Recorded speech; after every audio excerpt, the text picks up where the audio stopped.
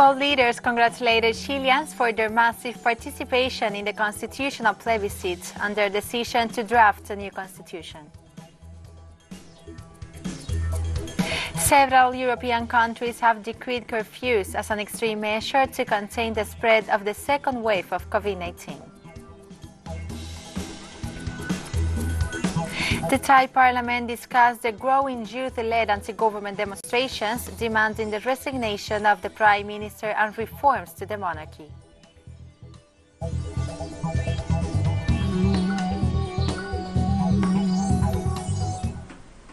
From the headquarters of TeleSUR English in Havana, Cuba, this is From the South. I'm Laura Palmeiro.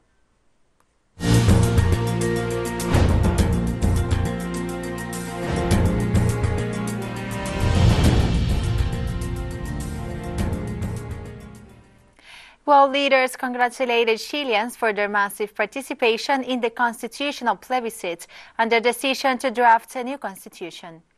With a resounding 78% of the votes, Chile's citizens approved on Sunday a plebiscite to replace the current constitution, which was written during Augusto Pinochet's military regime. The first leader to send a congratulatory message was Venezuela's President Nicolás Maduro, who praised Chileans for their massive mobilizations to decide the future of their country and put an end to the Pinochet's heritage.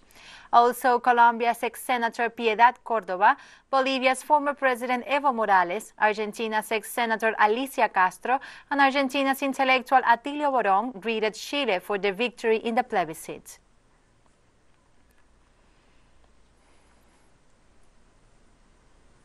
And Gustavo Gatica, a 22-year-old youth suffering total blindness after being shot by a police agent, sent greetings to the Chilean people for the triumph of the approval of the constitutional referendum this Sunday. First, to send a greeting to Comando Chile Indo, the part of the 100% social trend. Keep on fighting, never leave the streets. The fight needs to go on in the streets, strengthening the popular organization, the town meetings, the assembly. We need to elect the constituents from our own ranks and generate requests. Let the people say what the constituents will say.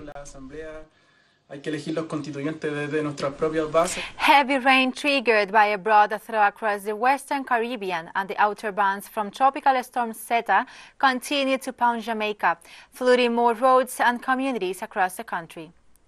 The Jamaica Meteorological Service said Zeta is forecast to move away from the island across the Yucatan Peninsula and into the Gulf of Mexico over the next few days. The Met Service also forecast that the rain will continue across Jamaica on Monday, and on Tuesday a high-pressure ridge will briefly build across the island. As the rain lashed the island, Jamaica Public Service reported that the weather conditions have impacted a number of areas on the electricity network.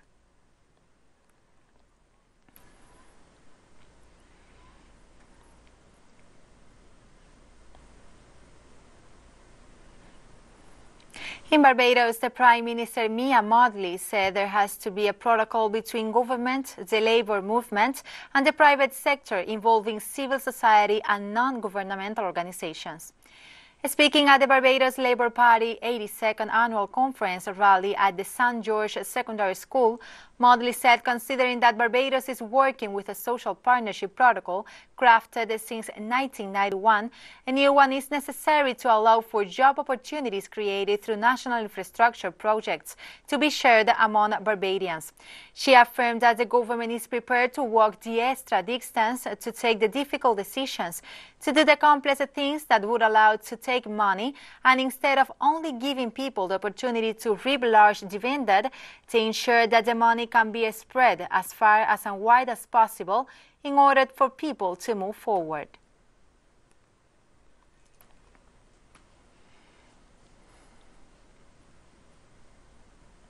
And the United States is living a second wave of the COVID-19 pandemic. On Sunday, the country recorded 60,789 new coronavirus cases and 340 new COVID-19 deaths. Meanwhile, President Donald Trump has again falsely asserted that COVID-19 numbers are up because of the high level of testing. Many young people who heal very fast, 99% corrupt media conspiracy at all-time high, said Trump on Twitter. In the U.S., hospitalizations are rising, setting records in some states, and the U.S. has experienced over 8,637,000 cases of the COVID-19, leading to 225,239 deaths in total so far. This is the highest number of cases and deaths in the world.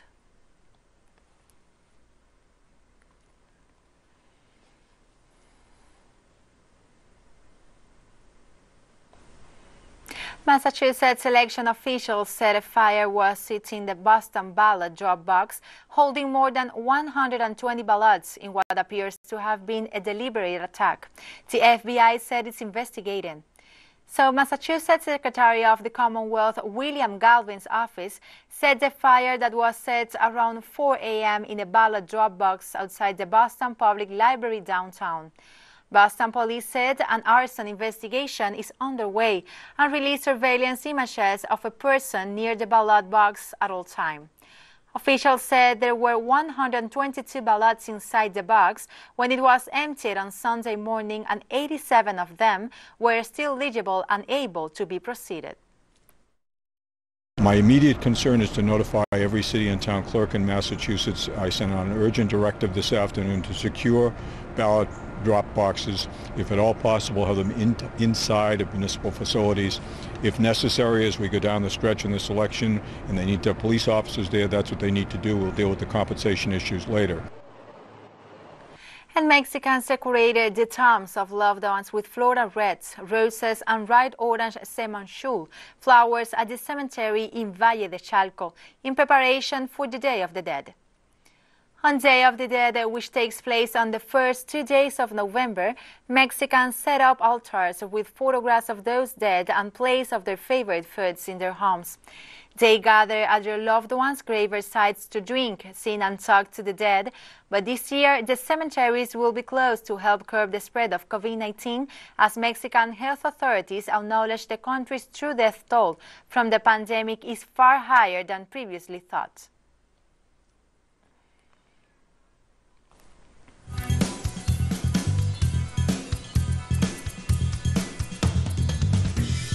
And we'll be right back after this a very short break, so don't go away.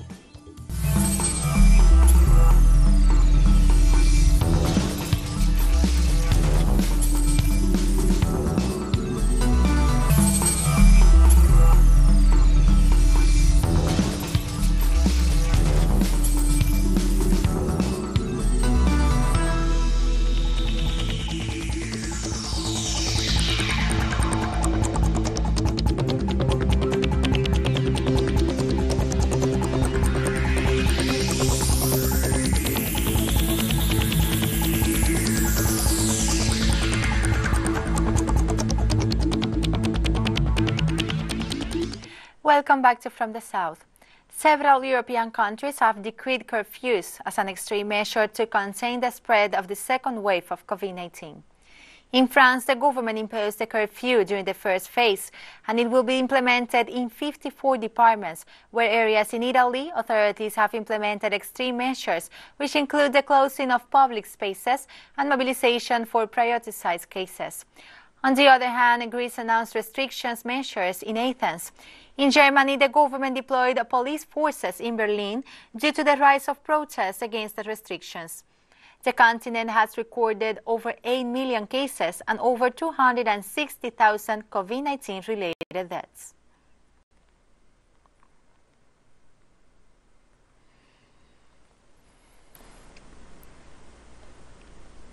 France's top scientific advisory board has warned the number of daily COVID-19 infections may be as high as 100,000, double of the official estimate. Jean-François, the president of the Scientific Council, told RTL Radio on Monday the virus was spreading extremely fast and that the second wave is most likely going to be bigger than the first one. Numbers published on Sunday showed a steady increase in the number of patients admitted into ICUs, upwards of 1,800 in the last 7 days, and a positivity rate and also rise with now 17% of all tests coming back positive. France has been among countries hardest hit by the pandemic, reporting 34,761 virus-related deaths. It is currently registering more than 340 confirmed positive cases per 100,000 people nationwide each week. We're in a very difficult, even critical situation. There probably are more than 50,000 new cases every day. Our estimate at the Scientific Council is closer to 100,000, twice as many between those who aren't tested and asymptomatic patients. We're close to that number of cases. This means the virus is spreading extremely fast. The Director General of the World Health Organization, WHO, on Monday promoted the benefits of digital transformation in healthcare, while also questioning the digital technologies needed to be used wisely. Tedros Adhanom made the remarks on the second day of the World Health Summit, which had been due to take place in Berlin but was switched to an online event because of the pandemic. At the Digital Summit, about 300 experts focused on global health for 3 days, with the corona pandemic as the overreaching theme. Several of the leaders and health experts who spoke at the opening stressed the need to cooperate across borders and with the support of politics, science, business and civil society to get the pandemic under control. More than 42 million have been confirmed to have been infected with the COVID-19 and over 1.1 million people have died of COVID-19, according to Johns Hopkins University. COVID-19 is the first pandemic of the digital age. We're seeing firsthand how these new tools can support our efforts. Digital health technologies are helping to screen populations, track infection rates, and monitor resources. They're also helping us to monitor the social and environmental determinants of health, which are fundamental elements in the fight against COVID-19. And there is no doubt that digital technologies will continue to play an increasingly important role in health long into the future. This is why WHO has made harnessing the power of digital technologies a priority as part of the WHO's transformation agenda. In Poland, women's rights activists held new protests after a top court tightened the predominantly Catholic nation's already strict abortion law. Angry street protests have been held since the court ruling Thursday, with protesters defying a red sun ban on gatherings intended to halt a spike in new COVID-19 infections. The Constitutional Tribunal ruled it was unconstitutional to terminate a pregnancy due to fetal continental defects. The ruling effectively banned almost all abortions and overturned a hard-won compromise of 1993 law that still was one of Europe's strict abortion regulations. It means abortion is now allowed only when the pregnancy threatens the woman's health or is the result of rape or incest. I'm so mad at them. I don't want to swear now as I say officially, but I agree with this vulgar slogan here. It's just that people are so mad that there's no better word. It's a literal message and I agree with it. Now I will fight for my children, that they have the right to choose, to tolerate what they want and do what they want with their body. On Sunday night, hundreds of protesters marched through the Italian city of Naples, demonstrating against a regional governor who has been calling for tighter restrictions to combat the spread of COVID-19. On Sunday, the government of Prime Minister Giuseppe Conte announced a series of new restrictions, but is keeping away from a total lockdown. The new measures came into force across Italy on Monday, forcing restaurants and bars to shut by 6 p.m., closing down gyms, theaters and cinemas. This led hundreds of people to demonstrate against the regional governor and the tighter restrictions to combat the spread of COVID-19. The demonstration was generally calm, but there was a heavy police presence after protests on Friday turned violent.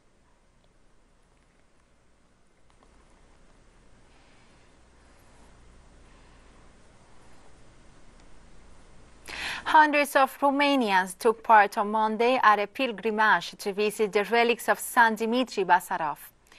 People queued outside the Romania Patriarchal Cathedral in Bucharest to visit the relics of Saint Dimitri Basarov, traditionally regarded by Orthodox believers as the patron of the protector of the Romanian capital. Religious authorities have urged believers to avoid the mass gatherings this year due to the COVID-19 pandemic, so the pilgrimage took place on much smaller scale than usual, where they all wearing face masks, respecting social distancing and sanitizing their hands before entering the cathedral or lighting candles.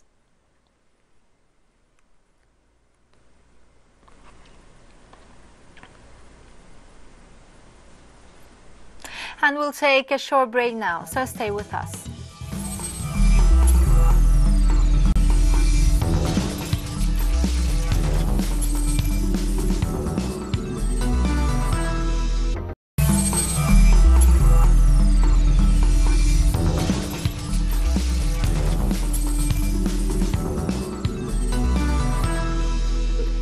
Welcome back to From the South.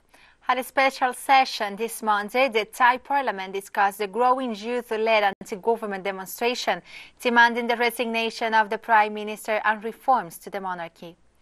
The wave of pro-democracy protests has attracted students and other protesters almost daily to the streets, demanding the resignation of Prime Minister Prayut Chan-o-cha.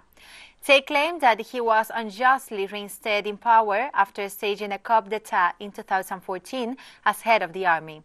Among other reforms, protesters demand a constitutional amendment, pointing out the anti-democratic nature of the present constitution, written and passed under the military rule. Every single one of us here should use all our intelligence, ideas, abilities, and our hearts, including every single drop of our patriotic blood, to do something creative which would benefit the country. We don't want to see clashes, nor riot in the country. The government has a duty to protect the rights of every Thai citizen, culminating in 70 million people. And Vietnam is preparing to evacuate nearly 1.3 million people as it braces for the impact of a typhoon Molave.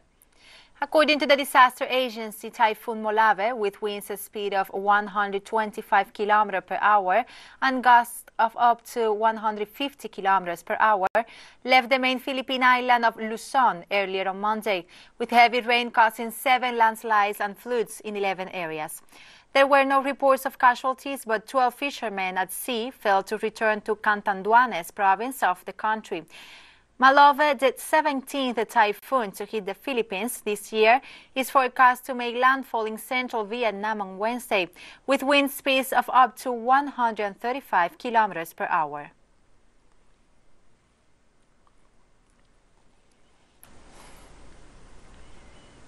And China will develop the China-Pakistan Economic Corridor (CPEC) further and make it as a demonstration project of the Belt and Road Initiative, said a spokesman of the Chinese Ministry of Foreign Affairs in Beijing on Monday. The Orange Line, an early harvest project under the CPEC and the Pakistan's first metro train service, started its commercial operation on Sunday. The massive project is 27 kilometers long and has 26 stations, including 24 elevated stops and 2 underground stage situations and stations, and it provides lots of jobs for local people. During its construction, the Orange Line created 7,000 jobs for locals, and as I know, it will create about 2,000 more jobs for locals in the operation and maintenance period. The completion of the Orange Line project is another huge achievement in implementing the China-Pakistan Economic Corridor. China will work together with Pakistan to accelerate the development of the CPEC and build it into a demonstration project of the high-quality development under the Belt and Road Initiative. The Armenian Defense Ministry said on Sunday that Azerbaijan troops violated the agreed ceasefire in the Nagorno-Karabakh region. According to the organization, the agreement was broken when Azeri army troops fired on positions on the self-proclaimed Republic of Nagorno-Karabakh. Meanwhile, from Azerbaijan, they denounced attacks made by Armenian artillery in the town of Safiyan.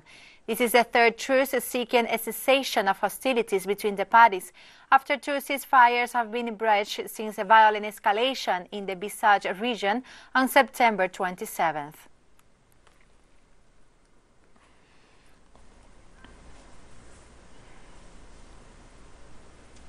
Russian President Vladimir Putin proposed to the North Atlantic Treaty Organization, NATO, several measures to reduce the strategic tensions in the European continent. The Russian leader pinned responsibility on the United States for the increase of tensions after stepping out of the former short and medium-range nuclear missile ban treaty. The treaty was an important element to safeguard international security and stability, as reported by a communique issued by the Kremlin. Likewise, Moscow announced its disposal to not deploy cruise missiles on the European side on condition that the organization adopts similar steps.